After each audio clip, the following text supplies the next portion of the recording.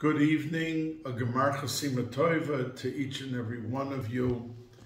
Tonight and tomorrow is the day of the Yud Gimel Midas Harachamim in the Selichos. We know that it's a day that's the Pismin that's said out loud after the three that are just said, and we conclude and we move on to the next one, that the fifth day of Slichos during Aseres Yemei Tshuva is always the Yud Gimel Midas Harachamim, and that's when many Hasidic Rebbes and many people go to Tashlich. And tomorrow in the parks, Prospect Park and by the ocean, you'll see many, many Yidden who come to do Tashlich and have said in shul either at night or the next morning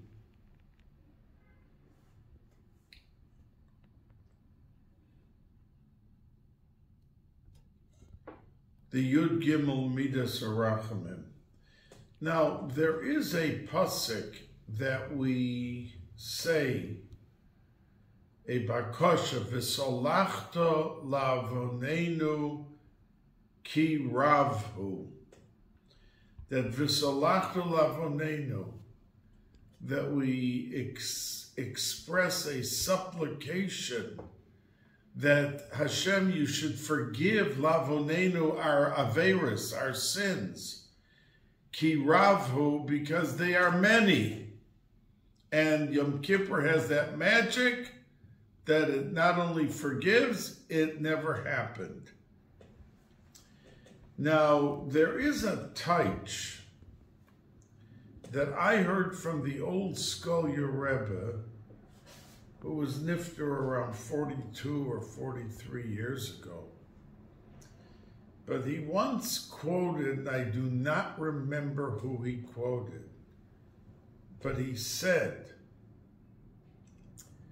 that there is a machloikas in the Gemara, a difference of opinion between Rav and Shmuel, that if a person comes in to Bezdin and they are moide biknas, that means they did something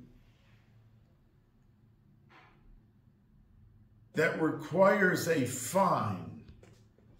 Now, if they come into Bezdin and they admit that they did X, Y, and Z, so the actual money they have to pay back, but they are exempt from the knas.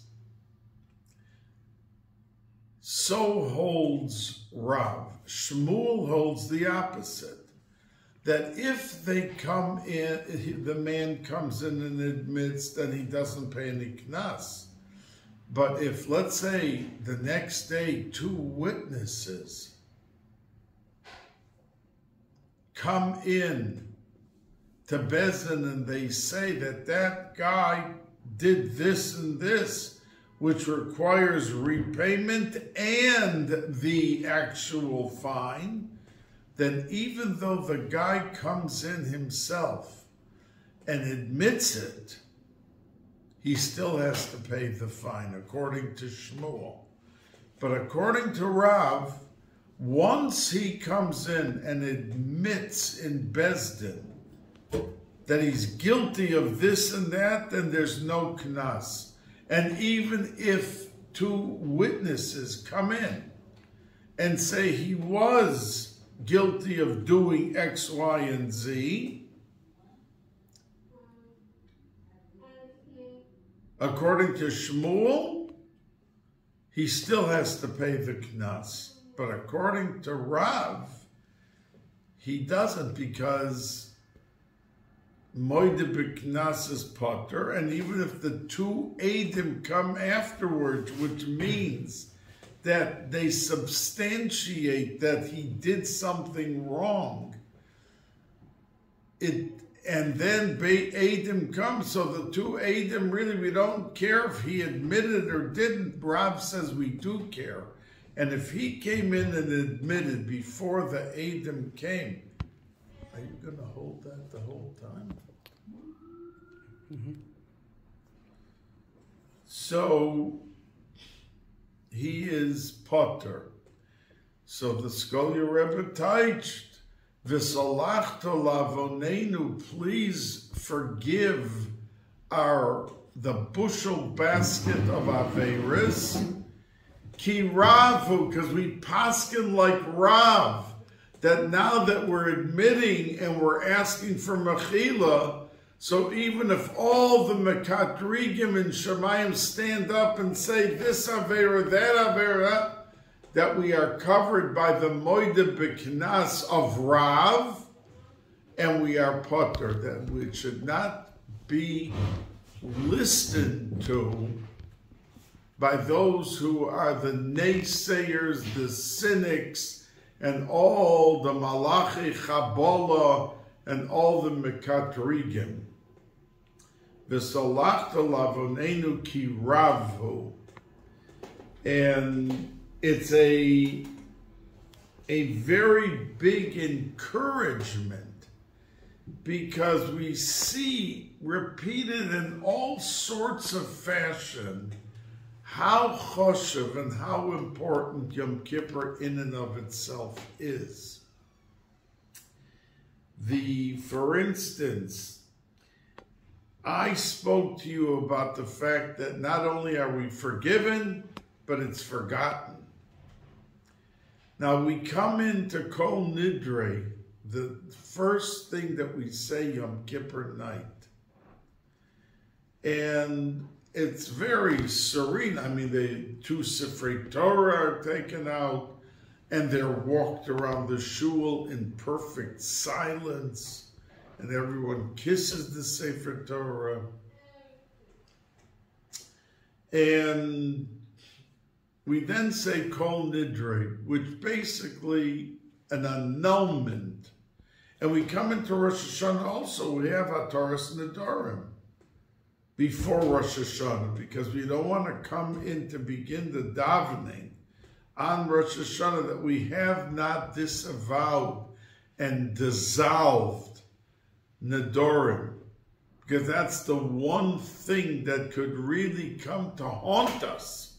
So before Rosh Hashanah we have Hataras Nedarim, and we have the Leil Yom Kippur Kol Nidre, again about vows and promises and giving the word and being positive. So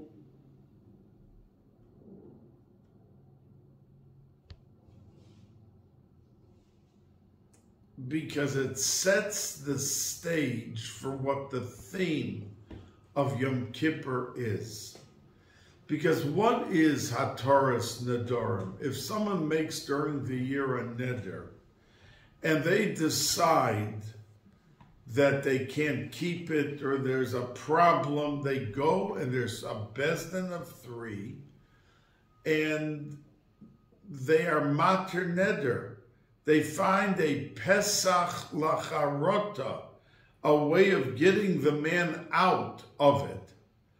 And once he's out, it's clean. It never happened, because it's dissolved.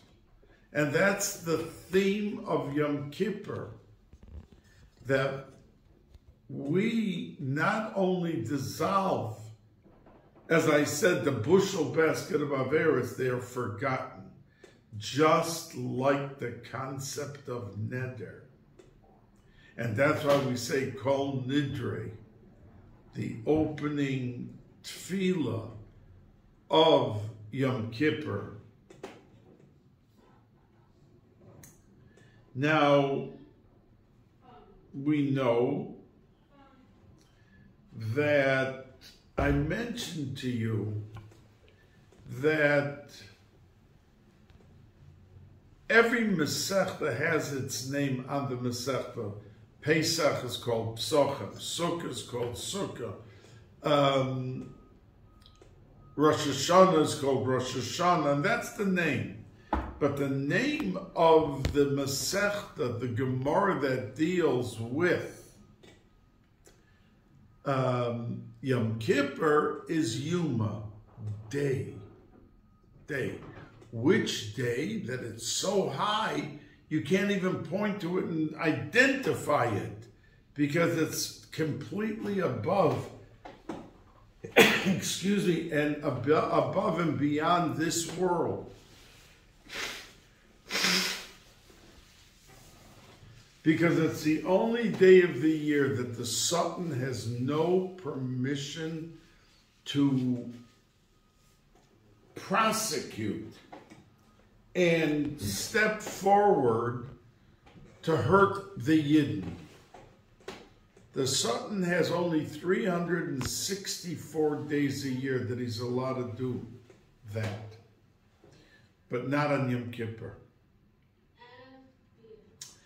Now, if you remember, when Avram Avinu was Nifter, and he was Nifter at age 175, he was supposed to live to 180, just like his son Yitzchak lived. But Hashem did him a favor, the Medrash and Rashi brings the Medrash, that Esav, his grandson, went out Latarbas Ra. He went out and in one day, he killed someone, he raped a Nara Me'orasa, who's considered like a married woman. And there were 5 things that he did that day.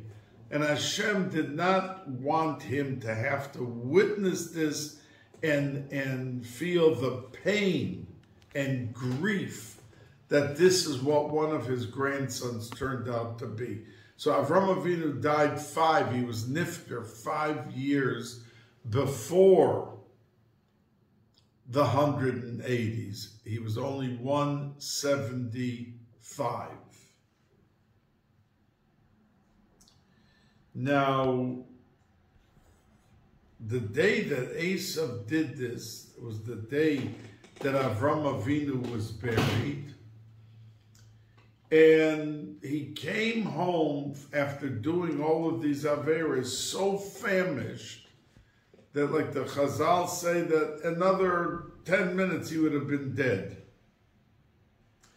So Yaakov Avinu was cooking soup, because we know that if somebody loses a relative, lo aleinu, lo aleichem, that he's obligated to sit Shiva, that when he goes to the cemetery and buries the relative, he comes home, he has to eat something that somebody else prepared for him, and it has to be round, either eggs or lentils, beans that have like a round shape to it. And it's a reminder that every person lives his life and then he comes back and there's a return, like round, like a wheel that turns, because he has to accomplish what his mission was. And if he didn't accomplish it properly, he has to come back again. So Yaakov Avinu was making these lentils to feed to his father Yitzchak, who had just buried their father. And in comes Esav and says to Yaakov, he was so like delirious that he couldn't even say the word soup. He just said, Haliteni no min ha'adom ha'adom, that red stuff that's there. Give me from it, because I'm famished and I'm about to, hine hoylech lamus, I'm about to die. So Yaakov Avinu said to him, Michra chayom li esbechoroscha, that I want you today to sell to me and agree to the sale of the birthright.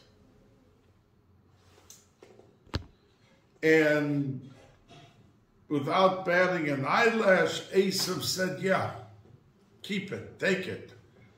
And the trade-off was all the soup for the birthright. So Meforshim in that pasuk in Sefer Bereshis asks, what's this word kayom? That means he could have just said, Michra li es bechoroscha. Sell me your birthright and I'm going to give you the soup and pay for it. Why did he say the word kayom? Sell to me like today. What do you mean like today? So the answer is that Esav lived for the day. He had no cheshbon of olam haba, or that we do things so that we should be able to make a nachas ruach to HaKadosh Baruch Hu, or to have something substantiated by the fact that the person does the mitzvah with love and with fear and with everything else, in bringing a strong response from heaven that this person's entitled to this and this. He did such a mitzvah. He wasn't worried about the mitzvahs. He was worried about what can I enjoy and have today.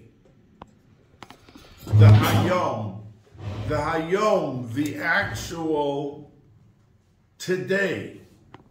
Klal Yisrael, we learn Torah, we do mitzvahs, and we do lots of chesed, but it's not for today.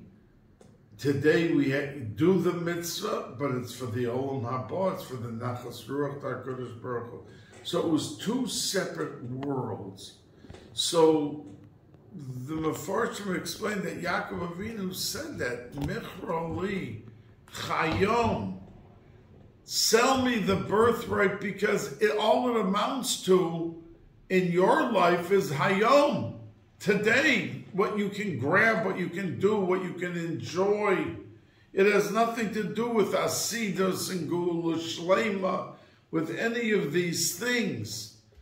So if the hayom is such a category, then sell it to me. And he sold it to him. Vayimkor Esav es bechoroso liYaakov v'Yaakov nosan leEsav lechem unezidadoshim vayochal vayesh vayives Esav es habachora. If that's the case, then we can understand why Masechtas Yuma is called Yom. Yuma in Aramaic is Yom, the day. Doesn't specify the day. Because Yom Kippur is a complete day of Ruchnius. It's nothing that we can point to like Esav, oh, I'm doing this now and I love doing this and this is my whole tafkid in living. But it's the Yom that Klal Yisrael looks at the entire life as one gift from HaKadosh Baruch Hu, and the gift that we give back to HaKadosh Baruch Hu is all of the avodah, all of the actual service that we do daily and every week and every month and every year. So when we call the Masechta Yuma, it's a remez to the difference of activity, the backbone of Klal Yisrael, of why we exist, and what we see as the fruits of our labor, a lifetime of Gan Eden, and that can't be pointed to the way the Yom of Esav can be pointed to, and this is why I'm living and this is all I want out of life. The Sapurna discusses this concept, and for those of you who are interested to look further into this inyan, please turn to the Sipurna in Bereshis on the story of Yaakov and Esau. Now, we know that we do not live a life of patting ourselves on the back. That a Yid has to constantly grow, has to constantly become better, has to constantly dedicate himself to what he has to do and how he has to do it. And we move on. We do what's important, and we don't sit there, oh, how great I am. Boy, I just did such a mitzvah. And we see this. As I mentioned to you around 5 months ago, that when Aaron HaKohen, and we laid it on Yom Kippur, Parshas Achrei Mos, that when Aaron HaKohen came out of the Kodesh Kedoshim on Yom Kippur, and he accomplished and achieved his goal on behalf of Klal Yisrael with all of the avodah included in his activities, and suddenly the white string, which was red the whole time, became white. And it attested to the fact that there was a kapara, an atonement for Klal Yisrael. Aaron came out and went back to the people, but before he did that, he buried the clothes right there that he wore when he was in the Kodesh Kedoshim. And the Dorshei Rishumos say that it's a remez that when a Yid accomplishes something, Aaron accomplished for the whole Klal Yisrael. They made Sudas that night, they danced. It was a national celebration for what was accomplished. He went on to his next avodah. He didn't come there, see how great I am? There were many Kohanim Gedolim that died in the Kodesh Kedoshim. I didn't die. And I accomplished what I had to do for all of you. He wasn't talking about that. He set his sights to what the next cheluk of avodah is and what he had to do next. So when we do some good things and we know it's a nachas ruach and we have an inner glow that Baruch Hashem, we rezoicha to this or that, and we accomplished or did it very properly and very wholesomely, we can't walk around like, I accomplished, I did, I'm so happy with myself. That's not the, and that's why it says, V'hinicham sham. He took off the clothes that he wore in the Kodesh Kedoshim, V'hinicham sham, and he buried them there, meaning the accomplishment of the day. He didn't bask in the luster of pride and joy because of the achievement. And that's V'hinicham sham. We should learn for ourselves that each and every day has its own challenges, and that we have to thrive, not just strive, but thrive with the past and propel ourselves and project ourselves into the next mission and accomplish that. Now, we know that Yom Kippur is referred to, when we talk about Purim and we talk about Yom Kippur, so we say, the Zohar Kadosh says, Yom Kippurim, that Yom Kippur is big, but it's not as big as Purim is.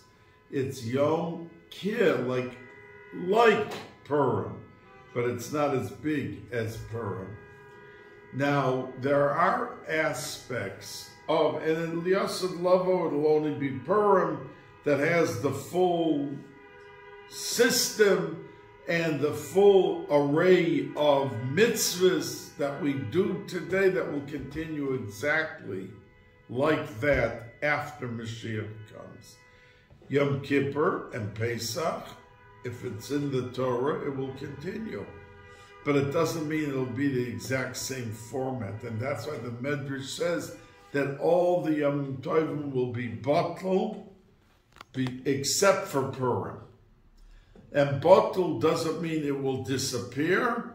It means it will disappear in the mode and in the formation of how we live through the day before Mashiach comes and after Mashiach comes. We'll also do it, but it may not be the exact format. And that's why it says that all the Yom Tov will be, will cease to exist as they existed before Mashiach came. Now, why am I saying this to you? Because the day before Purim, we fast, and the next day we feast. Lots of eating, lots of simcha. And in the aspect of kapara, Yom Kippur remains rare and remarkable in its distinction.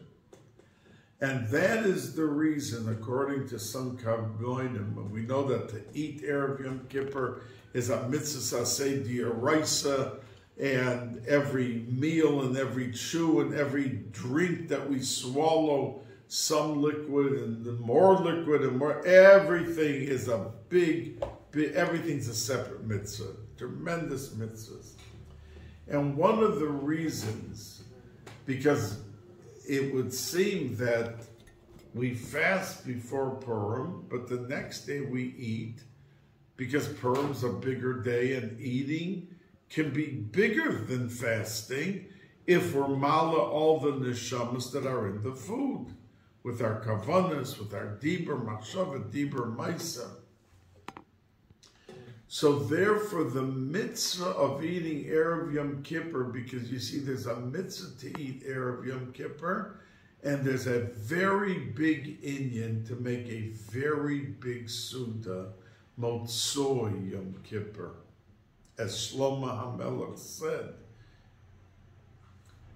So it comes out that someone, the Gemara says, who eats Erev Yom Kippur, he gets credit as if he fasted 2 days. The Gemara says, ha'oichel b'chi, that if someone eats Erev Yom Kippur, ke'ilu hisana, he is given credit in Shemayim, ke'ilu hisana, as if he fasted Chi'i va'asiri, the 9th day of Tishrei and the 10th day. That means he gets a double credit as if he fasted 2 days just by virtue of fasting Yom Kippur and eating Erev Yom Kippur.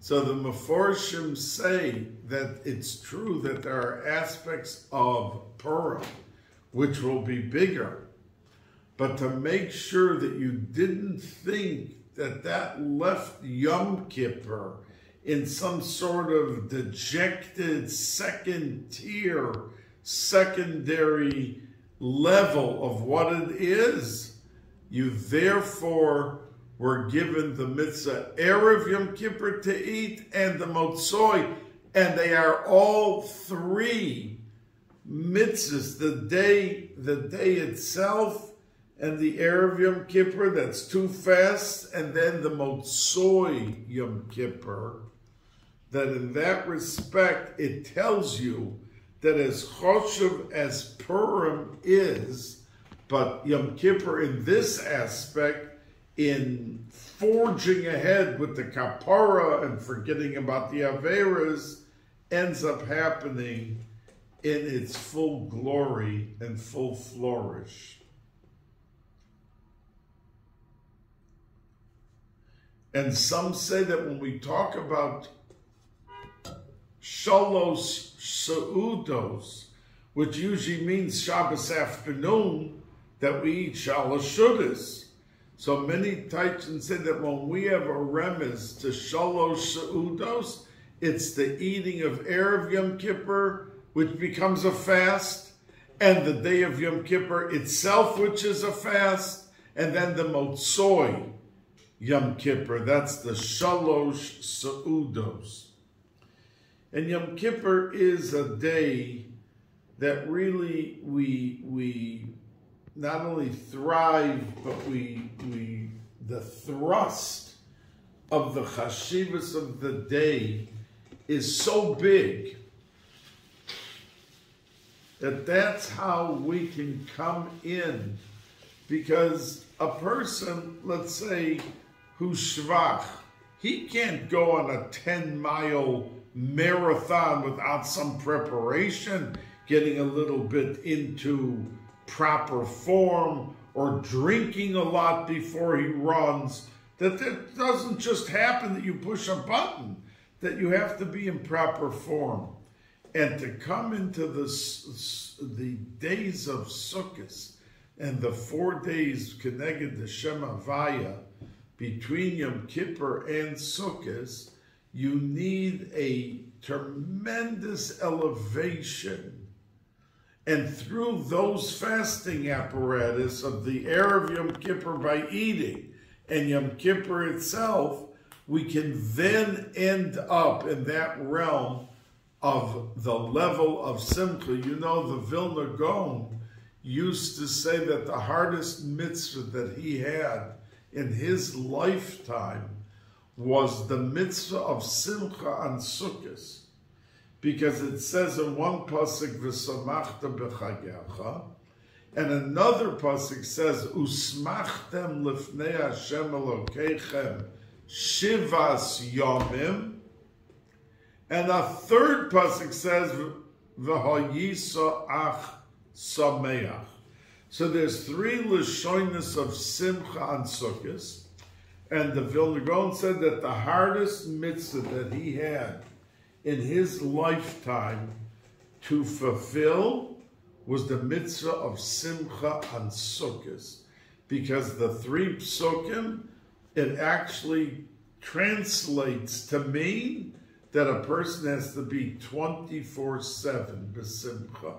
He can't just sit down and suddenly smile or laugh for 5 minutes and take a cup of wine and be yoitza simcha. The Vilna Gaon said that a person has to be 24 hours, 7 days of the week, b'simcha. And that was his hardest mitzvah. We're talking about the Vilna Gaon. And that's what he had to say. Now, I will be speaking Be'ezus Hashem after Yom Kippur. I was not planning on making another tape, a video, but I am going to the day after Yom Kippur, and I'm going to include the Inyonei Sukkos, which really I did not speak about Sukkos tonight, and we're going to explain a lot of things like the Baal Shem Tov says, that only mikvah and sukkah are the 2 mitzvahs that you go in with your complete body. And it's all encompassing. And the fact that we have the schach, which is the shechina, you know, during Kol HaMoed, if something fell off from the schach, if you had a decoration or you're not allowed to put it back, it's muktzah. Because you can't touch the schach. The schach is the shechina. And we're going to go into the realm of what the Ushpizin and Hoshana Rabbah is, Be'ezus Hashem. But meantime, what I do want to say to each and every one of you, grab the opportunity, seize the opportunity. Don't be looking at the clock. How much time is left to get out as if it's a plague? You can't wait till you get out of Yom Kippur. It's a beautiful day, a day of a matana, a beautiful gift from HaKadosh Baruch Hu to Klal Yisrael, and that we should use it wisely, and we should not be in a position of wasting with idle talk. And even if they give you a break, an hour or two in shul, say Tehillim, do things that are worthy of. If you're tired, it'll be over soon. It's not 2 days Rosh Hashanah, it's 1 day Yom Kippur. So for 1 day, you'll be able to sleep. Don't let the Yetzer Hara take the precious moments and minutes and hours of Yom Kippur and drag you into the mud with it. That you'll be talking with someone, half of it Lashon Hara. Don't go that route on a day that is so kadosh. Everyone should have an easy fast, and everyone should be able to see Maisi Yodai L'Spoyer, that the tshuva is received and accepted, and that the bushel baskets that I always refer to are absolutely dissolved and are bottle umavutul kahaf diara, and there is no memory of it for the person his entire upcoming year. A Gemar Chasima Tova. Now that I wished you a Gemar Chasima Tova for Yom Kippur, I just want to conclude with a short vort from Tzaddikim that this Parsha this week is Parshas Hazinu, and everything is in the world, like the Rasha Avner asked the Ramban, show me where, you say everything's in Hazinu, show me where I'm mentioned. And he told them, the pasuk, Amarti Afeim Ashbisa Me'enosh Zichram. The third letter spells, of each word spells Avner. So he showed him where his name was actually in the Sedra. Now, at the beginning of Hazinu, it says, Kishem Hashem Ekra, Havu Godel Lelokeinu, and we usually say it before we began Mincha, Shemona Esrei, and before we say Hashem Sefasai Tiftach, Ufi Yagid Tehila Secha, that at that point we introduce as the opening statement this pasuk, Kishem Hashem Ekra, Havu Godel Lelokeinu, is in Hazinu. Now, what does the pasuk mean? Kishem Hashem Ekra, when I'll call out the name of God, Havu Godel Lelokeinu, it will bring greatness to our God. So, Tzaddikim asked that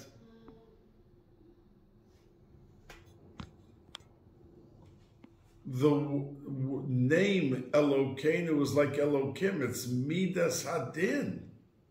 So how does it fit into that pasuk? So the Tzaddikim explain the pasuk like this.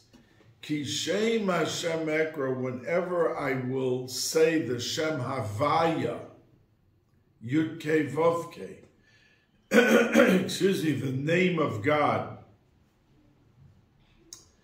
Havu Godel, I will bring Chesed Leilokenu, because Leilokenu is like Elokim, Midas Hadin. Now Godel we see in the pasuk in Vayevarach David, we say it every day in davening, that L'cha Hashem Hagedula V'Hagevura V'Hatiferes V'Hanetzach V'Hahod, that the first word used is Gedula, and that's in place of the word Chesed. When we say Chesed, Gevura, Tiferes, Netzach, Hod, it starts with the word Chesed, but in this pasuk, it's Gedula, L'cha Hashem Hagedula, then V'Hagevura V'Hatiferes. So the Rebbeim teach Kishem Hashem Ekra, when I am mazkir the name of HaKadosh Baruch Hu, Yud Kei Vav Kei, which is the highest level of chesed and rachamim for Klal Yisrael, havu godel, we bring chesed, le'elokeinu, to the midas hadin, to Elokeinu or Elokim, that it's a midas hadin, and that brings to it the power of chesed, and it drenches it with chesed. And so they teach the tzaddikim, they teach the inyan of the two challahs that we take, and everything that we do in the Aseret Yemei Tshuva is to bring havu godel le'elokeinu, to bring a sweetness of chesed and rachamim to HaKadosh Baruch Hu, to be mamtik and to sweeten the dinim and turn them from bitterness and severity and strictness into the power of chesed, havu godel le'elokeinu. A good Yom Tiv and a Gemar Chasima Tova.